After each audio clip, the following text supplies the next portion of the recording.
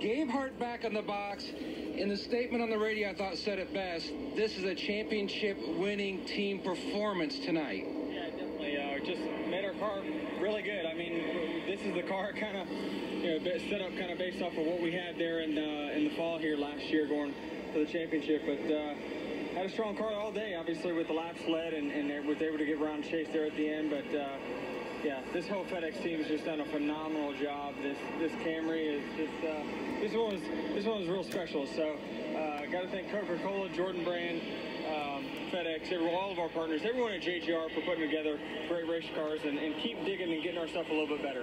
And then the patience by you behind the wheel. Gabehart told you, just be patient. He'll burn up his stuff and come back to you.